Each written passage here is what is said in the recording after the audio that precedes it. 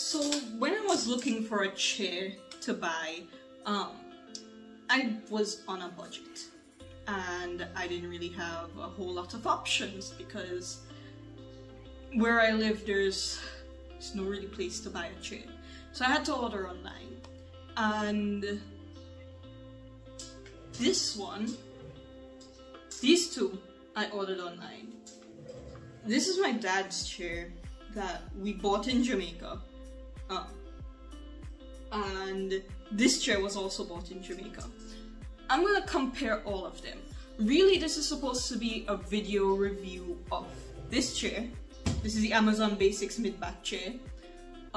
But when I was looking for information and videos, I didn't find, not only did I not find any real videos about it or good reviews, one of the problems I was having is that a lot of the reviewers were so much bigger than me. It's hard to tell someone's size when you're watching a video because there's just not a lot of comparisons in a video done in your bedroom.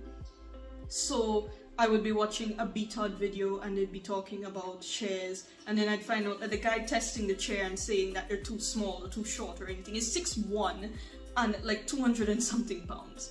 Now as somebody who is 5'4" on a good day, wearing shoes, and 140 pounds soaking wet,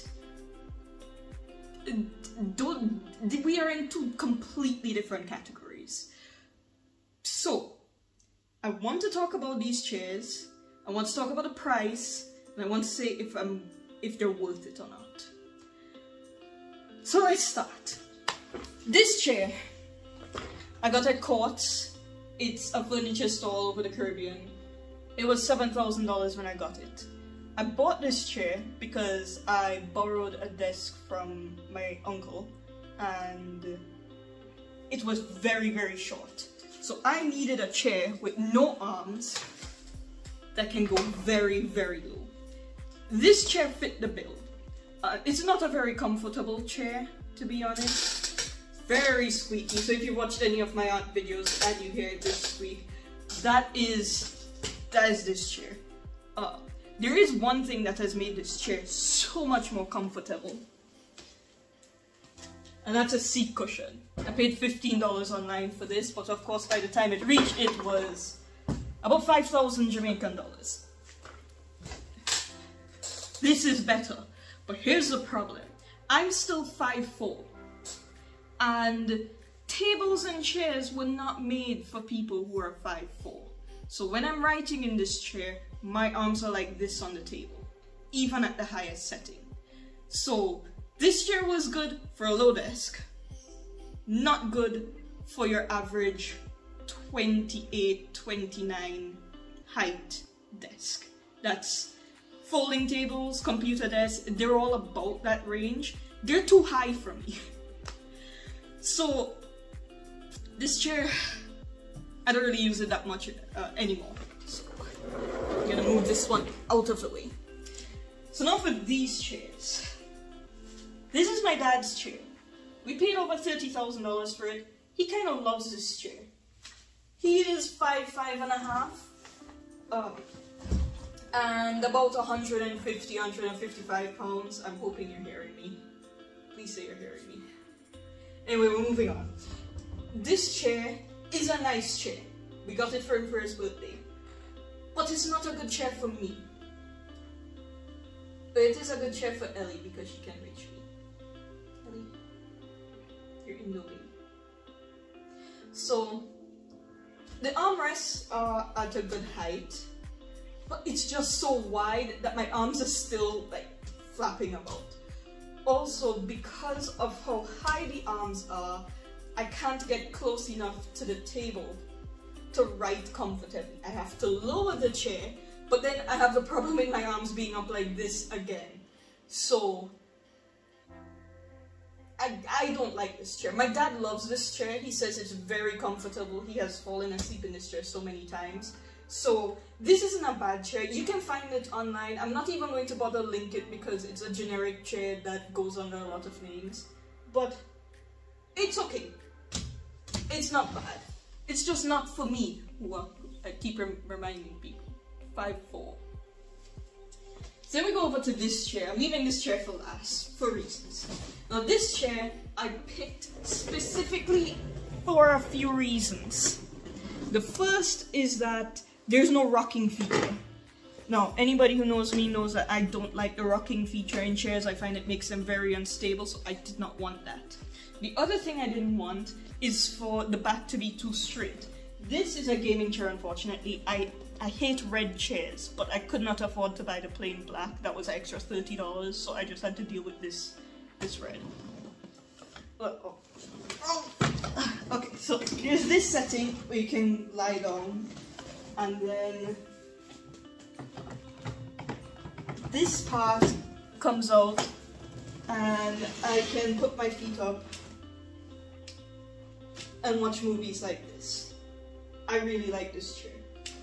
My dad doesn't like this chair though, and my brother doesn't like this chair for the reasons that my brother is 5'9" and over 230 pounds. So while you see me sitting here and these parts aren't getting in my way, the armrests are about where I need them to be, he finds this chair is just too narrow. So again, this is why I don't like a lot of chair reviewers, because they don't give their height and weight. Yeah.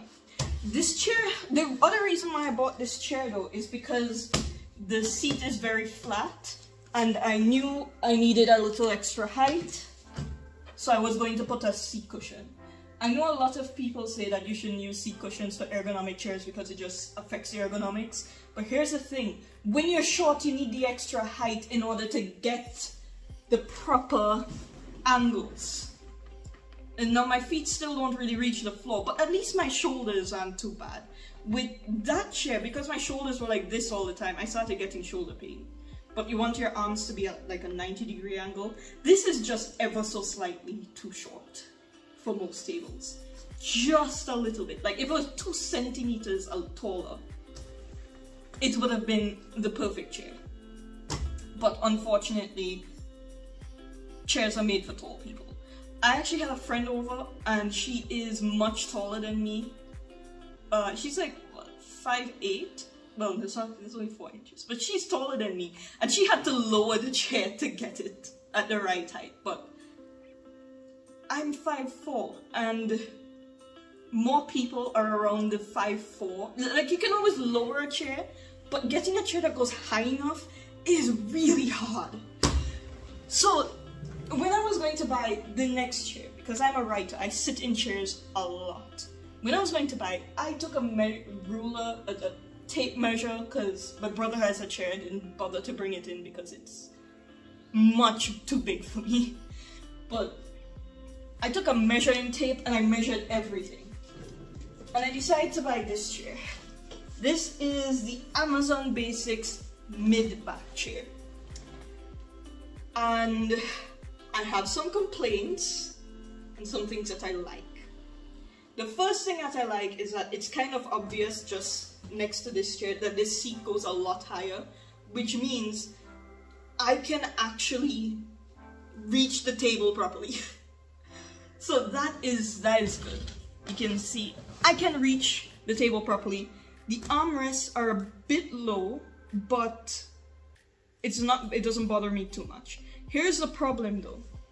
See the back here? There is no support in the back.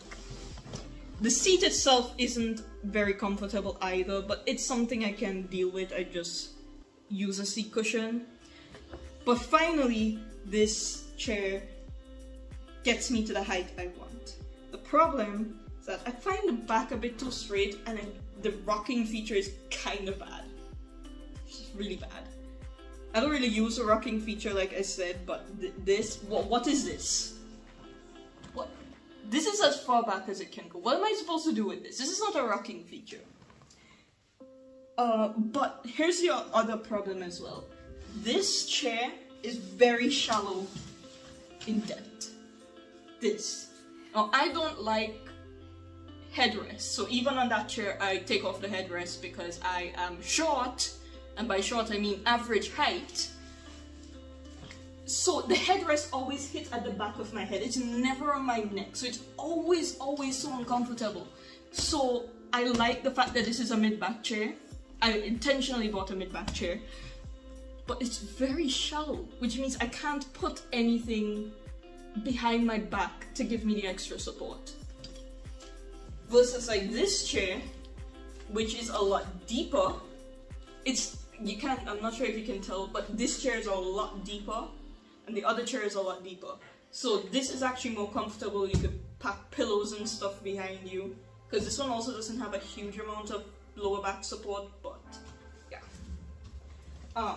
The other problem, when I was looking up reviews, a lot of people didn't know that the parts were in the back here, which I find